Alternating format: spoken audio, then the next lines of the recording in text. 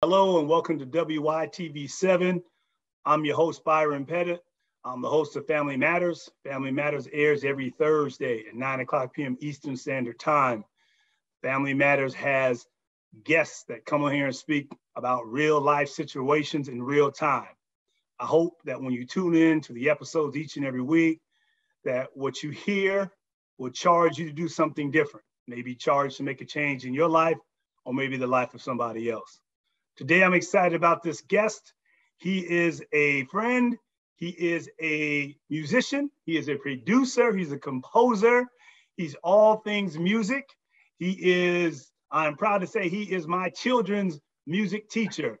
I welcome you today, Curtis Keys. Curtis, welcome to the show. Oh man, it's a pleasure to be here with you. I can't wait to discuss some things. I know, but just because of our personal relationship, there's more to be desired with our conversation. So we never get enough time to really dig in. So this is a good medium. Amen. Appreciate that. So Curtis, tell me first of all, is Curtis Keys your biological name? Is that your stage name? And tell me if that's your name and where you from and how did you get into music? Well, my stage name is Kurt Keys, Curtkeyz. But my government name is Curtis Hayes. That's my real name. And that's the name my mom gave me way back when. And I'm from Great Falls, South Carolina. So that's a small town in South Carolina off of the Interstate 77, I-77, one stoplight town. I think I graduated with a class of maybe like 75 people. So super small, super closed in, kind of close knit, depending on what you're interested in. You know what I mean? So I say that because I always call where I'm from like a culture desert, because we're funneled culture through like TV and stuff like that. However, not really like experiencing culture or making culture like big cities like Charlotte, Dallas, Houston, New York, LA, DC, Phoenix, whatever, where they make culture, whatever their culture is, and it goes out to subsidiaries. So that's how kind of like I wasn't received well when I was a kid for just being in love with music. So in my town, it's all about basketball and church. It's like that's what brings everyone together. So growing up with my love for music, I was kind of alienated in a different way, or whatever, which grew my love for basketball because I didn't have any relevancy if I didn't really play basketball. So, but that's how I got into music. Really just from my grandfather being in a quartet group, dragging me to men's choir rehearsals and stuff like that. My mom can play piano a little bit, like really like a little bit. When I say a little bit, and she can sing. And then actually, man, I met my dad in 2019. And when I met my dad, I've come to realize like he's a great keyboardist. He's a phenomenal singer. And so it's like I didn't realize I had the innate abilities. He's like I just came out the womb with like this love, this zeal for music, this talent. Until then, I just kind of always felt like, man, I have this love and I don't know where it comes from, but it's just I have this passion. You know what I mean? So that's kind of how I got into it. Got into band and all these things, and obviously I went to college, and yeah. Okay. Well, you mentioned that you just met your father relatively, I guess, 3 years ago, 2019. So when you grew up, like you said, I grew up in Great Falls, small city, graduating class of maybe 75.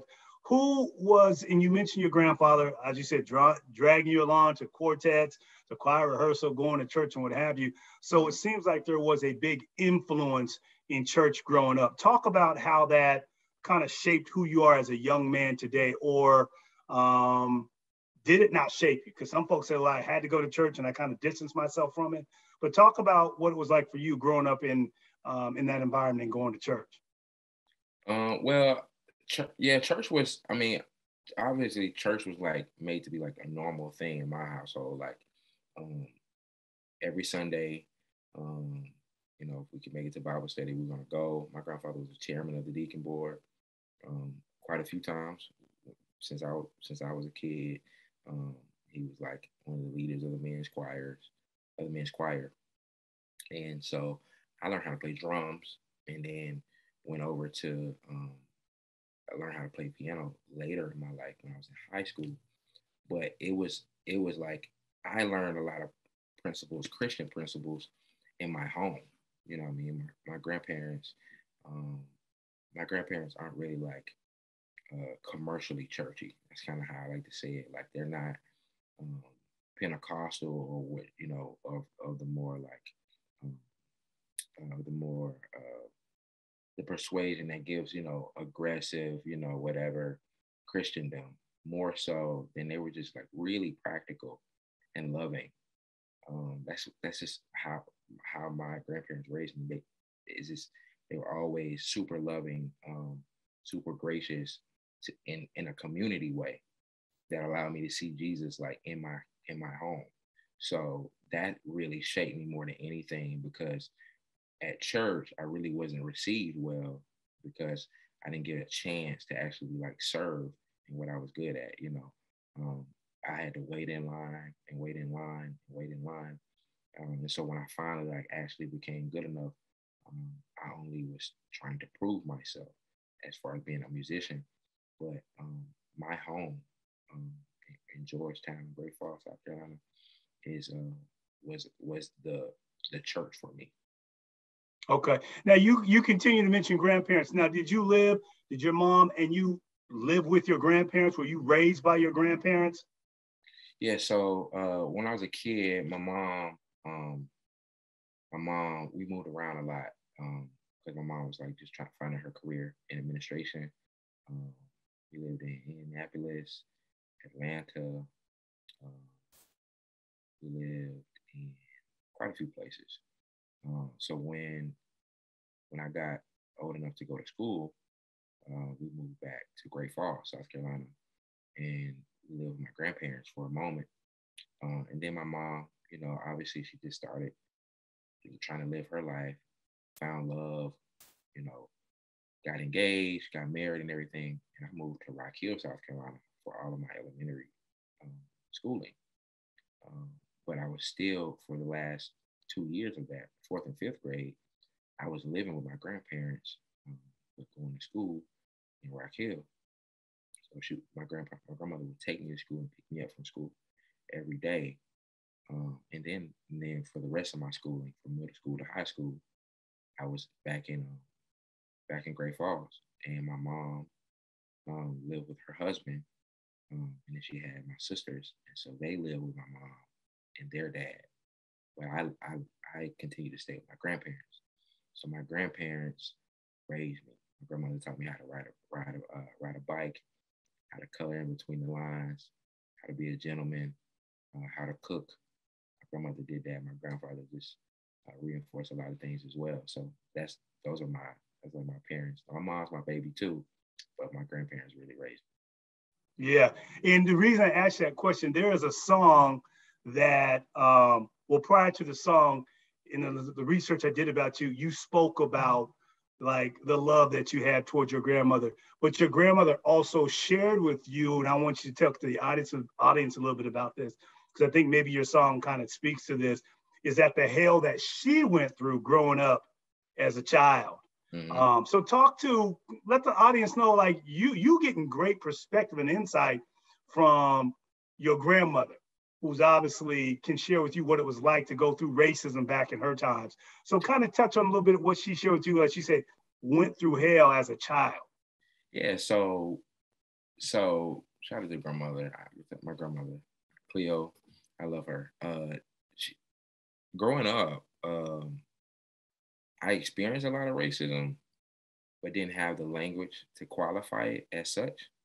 So very difficult to not have language. You'll stay in things if you don't have language to explain them or to define them. You will stay in those things.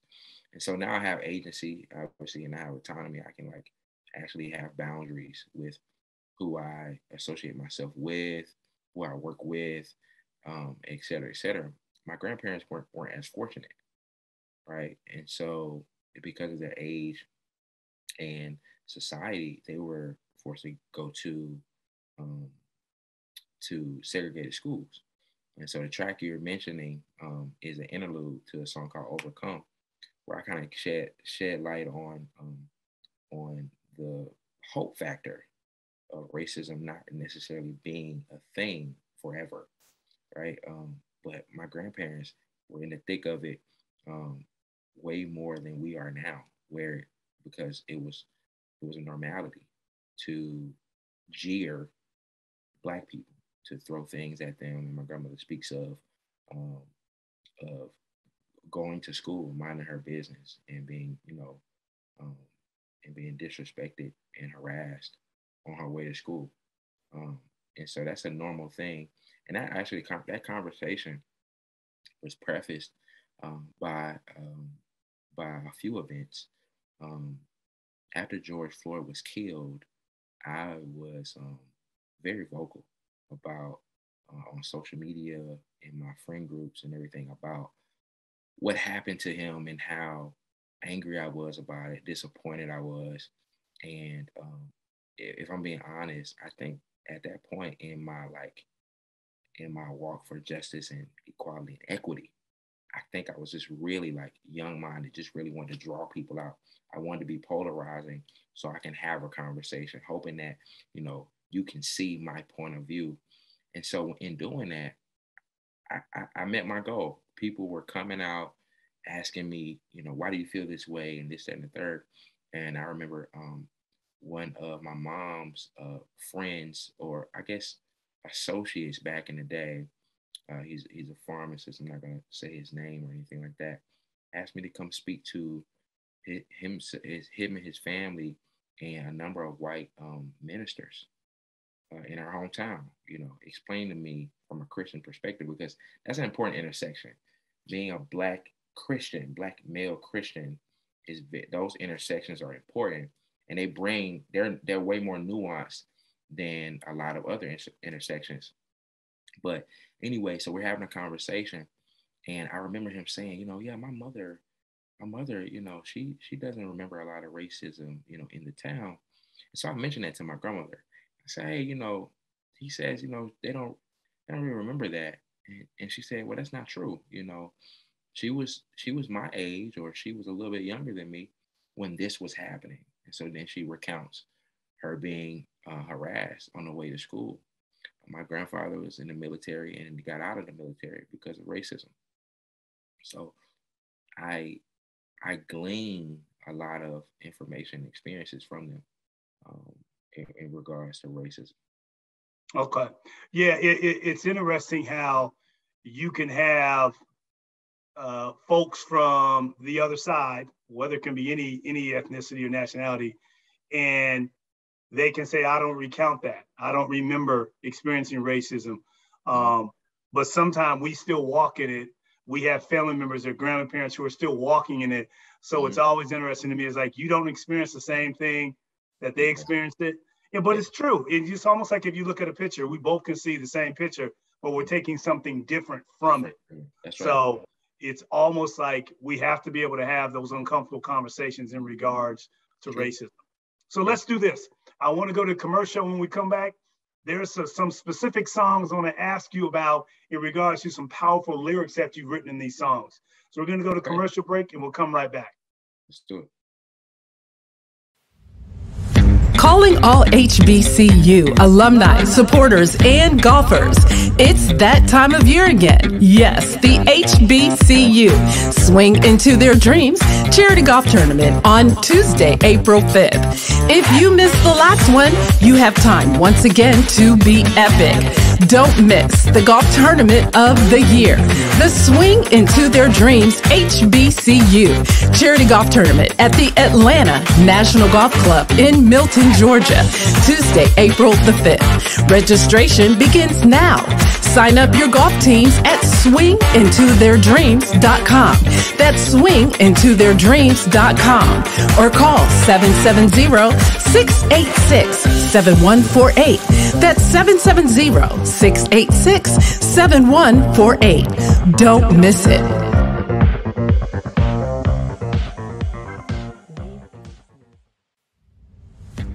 Welcome back to Family Matters. I'm your host, Byron Pettit. Family Matters, again, airs every Thursday at 9 o'clock p.m. Mission statement on Family Matters is educate, encourage, and empower. Today, I'm here with Curtis Keys, who is a producer, musician, all-around good person. Mr. Keys, I want to ask you about some of the songs that you have written. In particular, one I like is called Why. And I'm not going to do justice by saying the lyrics off the top of my head, so I'm going to read the couple lines of the song, which I want you to speak to. It says, why do you hate us? Is it the color of our skin? Is it the royalty within? That right there. Talk about that song, Why, and where did that come from? Well, that song is off my EP Black Heart. It features Aji. Shout out to Aji, that's my sister. Really good friends with her. And that song was actually inspired by the everything that went on in 2020. George Floyd, Breonna Taylor, Ahmaud Arbery, and so much more.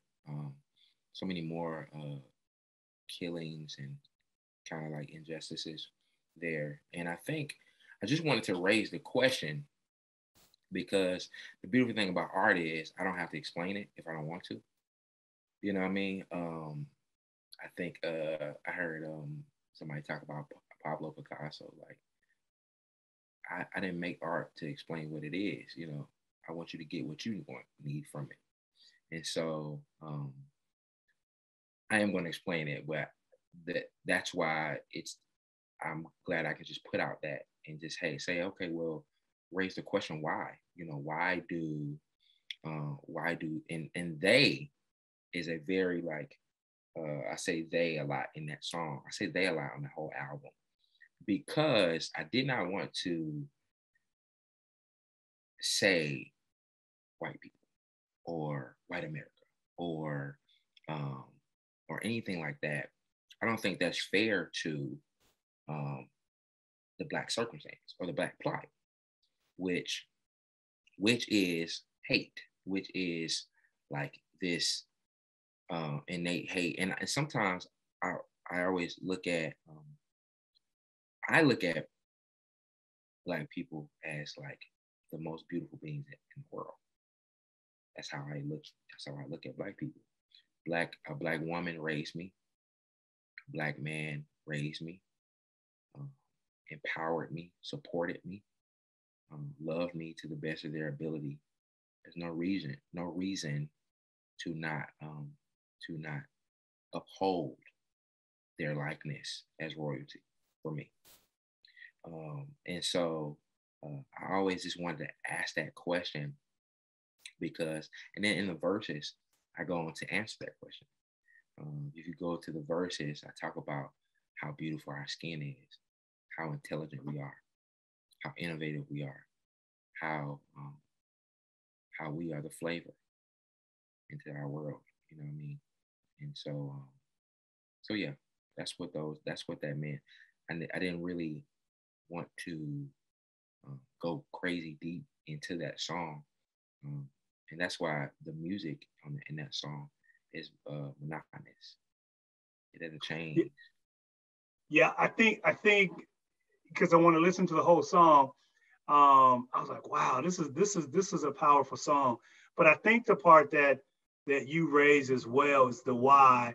The why encompasses so many different races of people besides us. It's the misunderstanding. It's the treating us as an anomaly.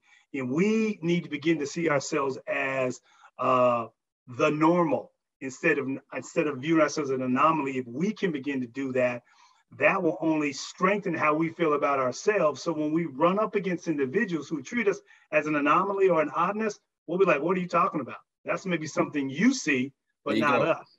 There you go.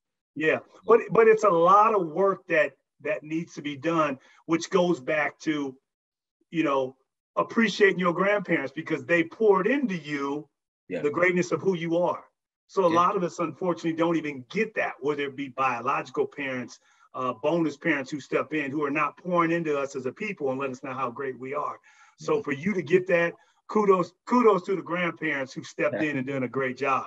Yeah. Now, you talked about one of your albums. I don't remember it, but you touched on it in reading about you was homeless for a bit of time, correct? Yeah. Talk about the birth of that album, because you mentioned how important that album was that you made when you was homeless. What was that period of time like, and what was that album came to be for you? Oh, yeah. So that album is called Love with the Lack Thereof. That's actually my debut album. It came out in 2018. And I started the album when I wasn't homeless. So I was living in an apartment, two of my friends, in Rock Hill, South Carolina. And that wouldn't be the first time I was like technically homeless. I've always been homeless as a sacrifice to get where I need to go. It never was really I couldn't go home. In some instances, there wasn't a room at my house. My grandparents lived, because my grandfather is so giving and so loving. He would let people live with us, whatever, they need something or they need a place to stay. And so I remember leaving the apartment and feeling like, man, if I go into another housing situation, I'm not gonna be able to pay my debt off. I'm not gonna be able to get ahead more than I'm gonna be able to just stay here and be stable. And I didn't want to do that. I think my future deserved more than that. And so God just really did a lot of great things. Even though I was couch hopping and staying at people's house for different amounts of time, I ended up setting up shop in this storage unit with one of my friends. And I would pay some of half of the fee for the storage unit. He had his drum set in there and some recording stuff and everything. I had my little studio set up in there, and in the corner. I had a monitor on the actual desktop. I had a monitor on it. It was crazy. I actually have a photo of it somewhere. I'll find it and send it to you. And so at the beginning of the album, I wanted to commemorate that by I opened up the storage unit. So at the top of the album, you hear the door opening up in the storage unit. So I'll never forget, and that's where I was when I was recording that album. I was grinding, staying late hours in the night, and I would like go to someone's house and then, go to sleep and everything like that, make money and everything. And I ended up doing, two birds in one stone, paying off a ton of debt, getting the album done. And the album had more than nominal success in the community. Tried it on Amazon and iTunes, and did a lot of great things with the album. Done a ton of shows between 2018 and 2019 before the pandemic, based on that album alone. Good. You've traveled to various parts of the country, so that means you've seen and have come in contact with so many different people of different races and ethnicities. What are you seeing as a common theme when it comes to, and maybe in regards to racism or just in regards to family, when you are in these venues performing songs? What are you getting the sense from people just in regards? Because I've been to what I call showcases or performances where sometimes the crowd can be mixed and everybody's vibing and having a good time. But what are you seeing in regards to the music that you put out? Are you received by all different races of people? Yeah, man. I never forget I did an album release concert. So I dropped my debut album August 30th 2018. And I never forget, I did a album release concert maybe in like November, because I was on the road. I was still traveling, still doing a bunch of traveling at that time. So I didn't have time to really celebrate in concert. And I remember walking out, you know, like we finished setting up, sound checked, everything is great. And I remember just walking out, trying to get a deep breath, you know, and feel the moment. And I see a line of people. And all those people I never knew. I didn't know them. Uh, white folks, Indian folks, African folks, just a bunch of people, a diverse crowd. And I think sometimes maybe I'm flattering myself, but I feel like that's what I kind of have to offer to the music industry and to the world is music for people, for all people. You know what I mean? And obviously, you can kind of, I guess, pigeonhole or draw a line with as far as the genres are concerned. But I've never seen my music kind of lost in the sauce.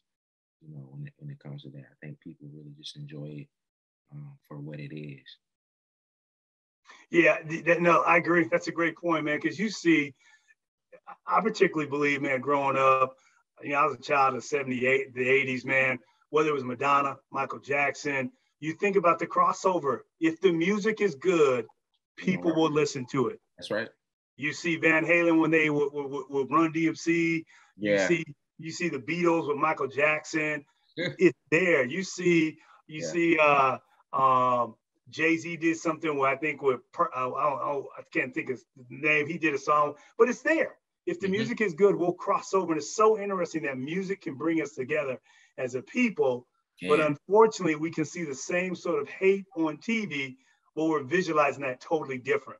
Yeah, yeah. So, and that's what I think for us as a people sometimes is a struggle. Like, we've got to be able to see the same thing and be able to at least collectively agree that this is wrong. Yeah, whatever that wrong is, we got to be able to agree with that. I agree. I think bias has a lot to do with that. Mm-hmm. I think bias has a ton to do with that, which is why, like, I'm an individualist. I'm also a nonconformist. So if you see me doing something that isn't stereotypical, it's because of that. I don't like assuming things of people. And I think what happens is with our industries and just society, you know, a part of society is labeling, you know, and doing and giving language to who someone is, what they are, what they think, what they create, what comes of them, who they hang around. And I don't think that that's wise for anybody. Obviously, I am ingratiated into an industry that has genres and that has labels and that has a lot of different things that forward that type of marginalization across the board. However, I think we're in an age now with that throughout creativity, society, throughout creativity within society, we have a lot of mediums now, a lot of opportunities to express ourselves individually without those lines. And I think that gives us a lot more opportunity to be vocal, to be and to advocate for a lot of things that grieve our heart. You know what I mean? I'm a big Kanye fan as far as his music and things like that. I'm also a big Kanye fan as far as his confidence and individuality. Some of the things, I don't agree with everything he says. I'm also not his friend, so I don't have to. I'm an onlooker, but he said something very, very profound. I just read the other day, yesterday, I think. He said, you know what? I'm here to make sure that what you thought was a red flag or what you thought was something that was outlandish, to make sure you know that that's just a mirage. That's just a smoke screen. There are no limits, really. There are no boundaries, really. And so you got to say, I always tell my siblings this, and I'll hush. You got to say no now so you can say yes later. You know what I mean? So we can have control and be able to have agency over what we actually desire to talk about and to advocate for. Yeah, I appreciate that. Mm-hmm. Mr. Keys, we got a couple minutes to go. I want to give you an opportunity to tell the folks if they want to, A, get to your music, how do they get to it? And B, if someone wants to reach out to you, how do they get a hold of you? Oh man, yeah. So again, my name is Kurt Keys. That's CURT space KEYZ.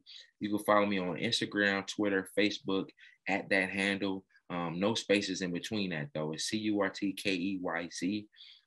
You can find all my music on Spotify, Apple Music, Pandora, Tidal, and any digital outlet at that same handle. That's CURTKEYZ. Be sure to subscribe to my YouTube channel. I'm gonna have a lot of content coming on there this year. Check all the albums out.